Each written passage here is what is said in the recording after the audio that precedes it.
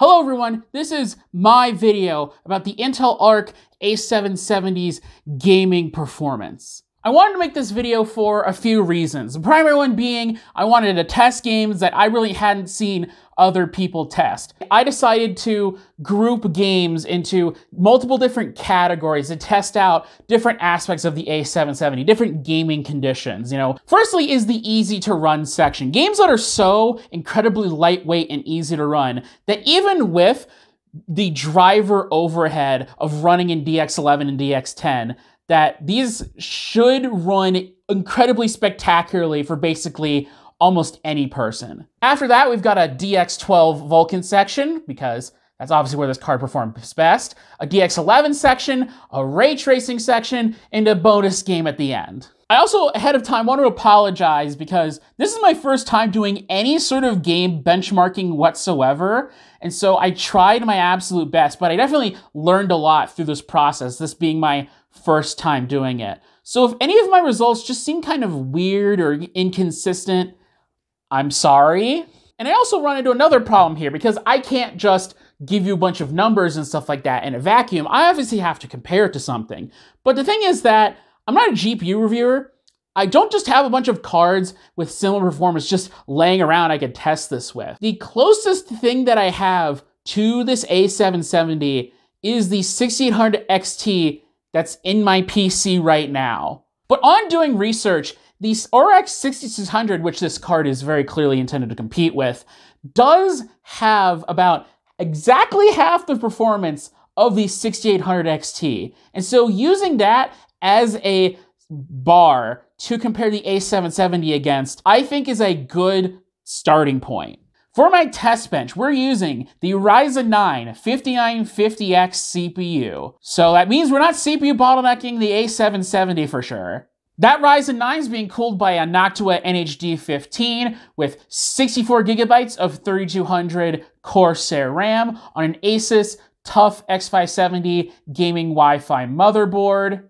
I'm running Windows 10 22H2 off of a SATA SSD. For the 6800 XT, I'm using Adrenalin version 22.5.1. And for the Intel card, I'm using 31.0.101.3490.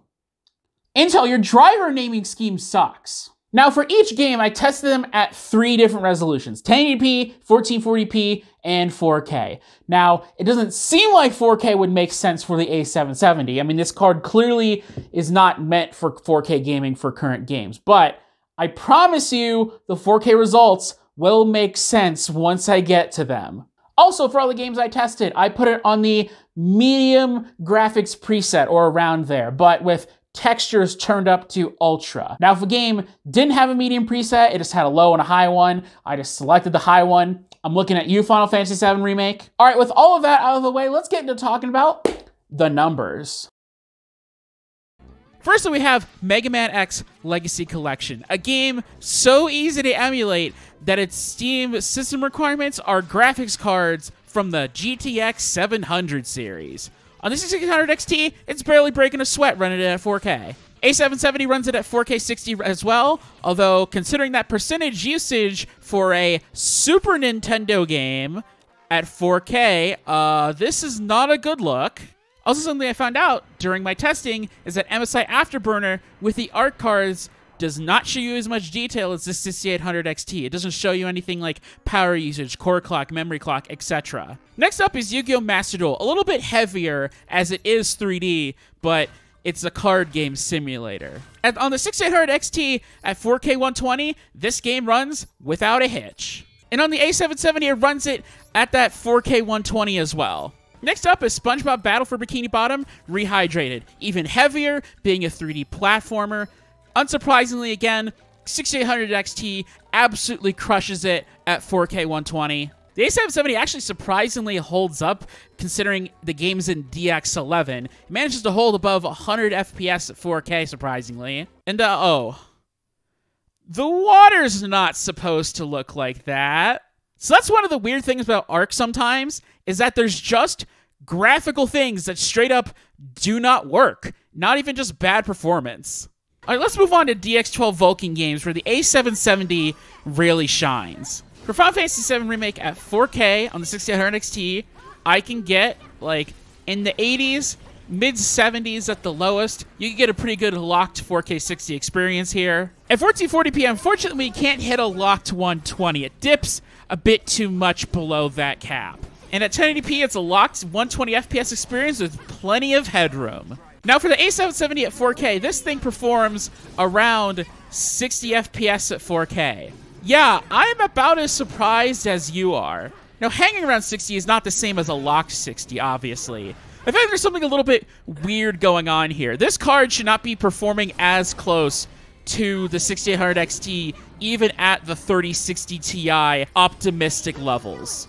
Now, Final Fantasy VII Remake is a bit weird because it used to have an enforced dynamic resolution scaler in the game, but that got patched out for any FPS cap above 60. So I don't think there's any shenanigans going on here. So either this game at 4K magically taps into the A770's power and full-on makes it a 3070 level card, or this game doesn't scale well for AMD cards. Now, in 1440p, the performance falls back in line closer to what I expect. The card's hovering around the mid-70s, much like the 6800 does, float in the mid-70s at 4K. I think it's pretty good considering the performance mode of the PS5 version of 7 Remake runs at around 1440p 60. And then at 1080p, again, we see the card struggle to lock a 120 FPS, although a little bit worse off than the 6800 at 1440p did. Next up is Devil May Cry 5. Now you'll notice that I'm running it in DX11 here in the 6800 XT instead of in DX12. I could not force this game to get into DX12 on my AMD card, and I don't know why. At 4K uncapped, we can see the card hovering around 150 to 160 during the intense battle scenarios. In 1440p, we can see the card hanging around like 300-ish FPS, a little bit above, a little bit below. Now here's something interesting that I've never ran into before. At 1080p, I actually run into a CPU bottleneck. The card hangs out below 500 FPS, and the GPU is not being fully utilized, hanging around the high 80s, low 90s. On the A770 at 4K, DMC5 runs around 90 to 100 FPS, meaning you get a rock-solid 4K 60 locked. Nice. At 1440p, it hangs around 140 to 160 FPS. And at 1080p, it hangs around 270, 275-ish. A little above sometimes, a little below. All right, next up we have Doom 2016. Primarily, I chose this because, one, everybody's already tested Doom Eternal already. But two, it's a Vulkan game, but it's also older. So I want to see how a modern, good API with the card works with older games. Now, notably, this iteration of the engine, IdTech, has a 200 FPS hard limit on it. So the name of the game here is, can you cross that 200 FPS threshold, and how much headroom do you still have? On 6800 XT at 4K, you get a pretty nice locked 4K 120, and when you uncap the frame rate, you get almost to 200, although it hangs more in the 180 to 190 area. At 1440p, we hit the 200 FPS cap with plenty of headroom to spare, and at 1080p, we're using half the card at most. On the A770 at 4K, it hovers around 90 FPS, meaning we get a rock-solid 60 locked. At 1440p, the card just barely kisses that 200 FPS threshold. And at 1080p, we're rocking a locked 200. All right, so this first DX11 game is Gundam Evolution, the multiplayer online hero shooter game. Another game with a 120 FPS engine cap. At 4K in the 6800 XT, it almost gets there. It hits it a couple times, but not exactly. But it does consistently hover above 100. At 1440p, this card should run it at a locked 120 FPS, but for some weird reason, this game has a glitch where it only runs at 100 Hertz max in 1440p. I don't know why. And then at 1080p, it hits a locked 120, barely breaking a sweat. To be honest, for all the testing I did for this video, this game specifically just absolutely broke me. Just absolutely destroyed me and basically made me realize how bad losing half of your performance is. I always knew about the DX11 halving, but actually seeing it in practice just completely changes it. And dear God, for the A770 at 4K, it depends on where you're at. if you even get above 30 FPS. Sometimes it's in the 40s or almost touches 30 FPS, but in some of the interior areas, it dips into the mid-20s. At 1440p, the card just stays barely above 40, which doesn't seem right with how 1440p should scale. And at 1080p, it just barely crosses the finish line for a greater than 60 FPS experience. And for my second DX11 game, we've got Star Wars Jedi Fallen Order. This game has a 144 FPS limit, meaning like Doom 2016, that's the name of the game, is to hit that cap. On the 6800 XT at 4K, the card hangs around 100 FPS, meaning you could lock it to a solid 4K 60. At 1440p, the AMD card just barely kisses that 144 cap. And at 1080p, bizarrely, the game doesn't lock to that 144 cap, despite clearly having the headroom. I'm not sure if this is some CPU bottleneck or something I'm running into. For the A770 at 4K, the game hovers around 50 FPS. Not ideal, but this is a more cinematic, slower-paced Metroidvania-style game. You could lock it to 30 and it would be totally fine. At 1440p, the game hovers around 80 FPS, so you can get a locked 60 FPS experienced, or near locked. And at 1080p, is that the same average frame rate? Oh no, it's a little higher, about like 5 FPS higher. Absolutely insane. And for ray tracing games, there's really only one game in my entire library that really pushes ray tracing to the limit, which is Bright Memory Infinite. This is one of those graphical showpiece games on PC, but it's actually fun to play. What I did was I went into the graphics menu, turned up the ray tracing to highest just to really flatten out those rasterization differences and seeing how much of a difference the superior ray tracing performance the ARC cards have. And tested at 1440p and 1080 because literally neither of these cards can play it at 4K at any reasonable frame rate. 6800 XT at 1440p hovers around 60 FPS in this pretty intense battle scenario.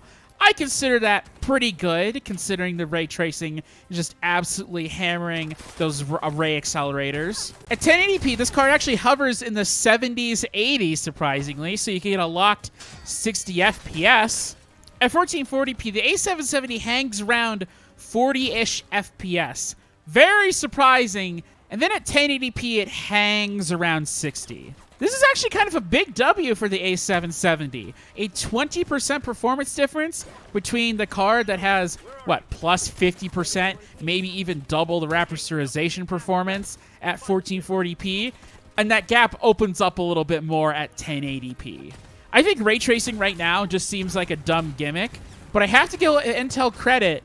They really did a good job with the ray tracing for a first-generation product.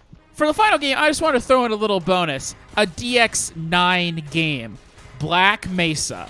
At 4K on the 6800 XT, the game almost gets you over the finish line for a locked 120 FPS experience. At 1440p, the game bizarrely doesn't really gain that much more FPS, hanging around the 140 area.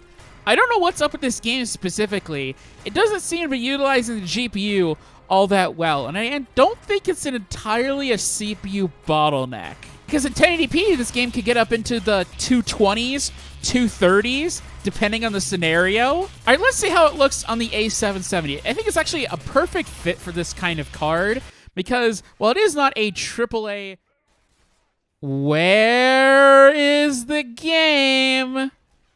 Where is the game? So it turns out with ARC that the menus and UI load, but the actual 3D graphics that you can see do not load. The game doesn't crash. You can still hear the game going on in the background. I'm getting hit, but I can't see anything. I tried changing the resolution. That didn't work. I tried changing the full screen mode and even tried windowed mode, and that didn't work. Unfortunately, I can't show you this legitimately great game running on Intel's first generation of graphics in such a long time. And it's kind of a bizarre microcosm, worst-case scenario of all of Alchemist's problems right now. So after all of that, what's my conclusion? I don't feel like I've been as hard on Intel as maybe some other reviewers have been.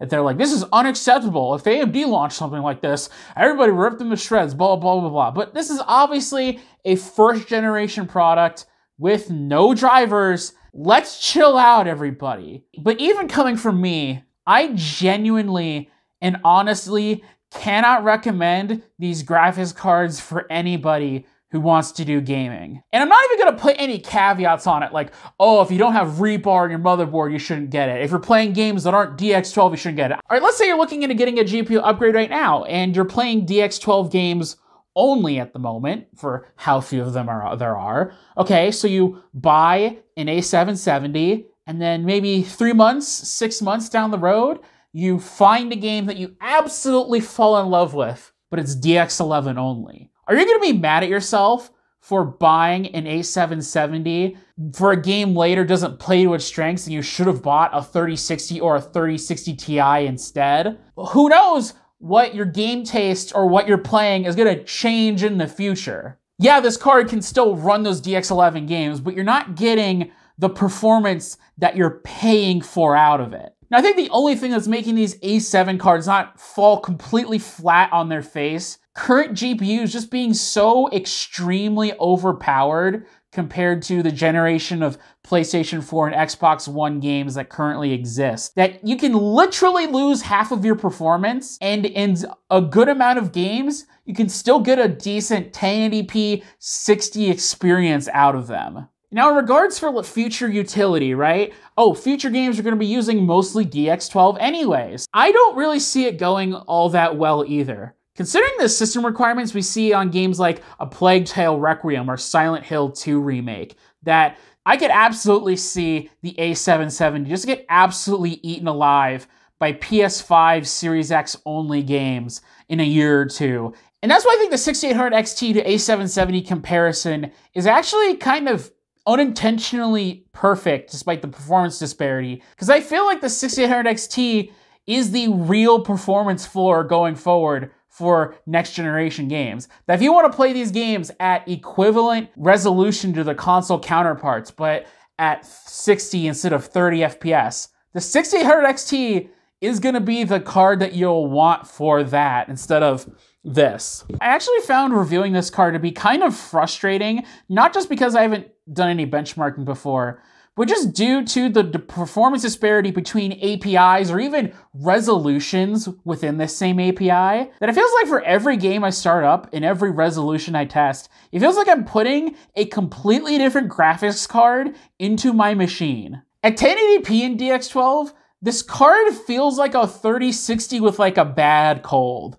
But then at 4K in DX12, it feels like a 3060 Ti. Now that is kind of a bad performance drop-off, but it's even worse in DX11. Like going from 4K in DX11 to 1080p, the card just falls off a cliff. But then you go from like 4K, where you're actually kind of surprised that it's holding up as well as it is, and then you go down to 1080p, and then it feels like the card is like struggling to hold on sometimes. And then there's just the overall bugs with the card. Now, throughout all of my performance testing, I have this kind of sneaking suspicion that I think the GPU boost on the card actually is kind of broken. At 4K, I feel like the GPU boost works perfectly fine. For 1440p and 1080p, the card is not boosting as much as it should. And I don't think that's entirely driver-based. I think the actual boost algorithm of the GPU just for some reason does not work as well at 1080p and 1440. But on the flip side, I can really see this card's potential. When this card is good, it's really good. Playing Devil May Cry 5 at a locked 4K 60 or an uncapped 90 to 100 hertz on a VRR display is actually kind of an incredible experience considering the money that you're spending on this card. If Intel could take the performance that I'm seeing from Devil May Cry 5 at 4K and applied it to every other resolution and API through driver updates, this would be a really killer card. But unfortunately, I think by the time Intel gets the drivers to a state where they can actually get that performance, they're not going to be selling this A-series lineup anymore.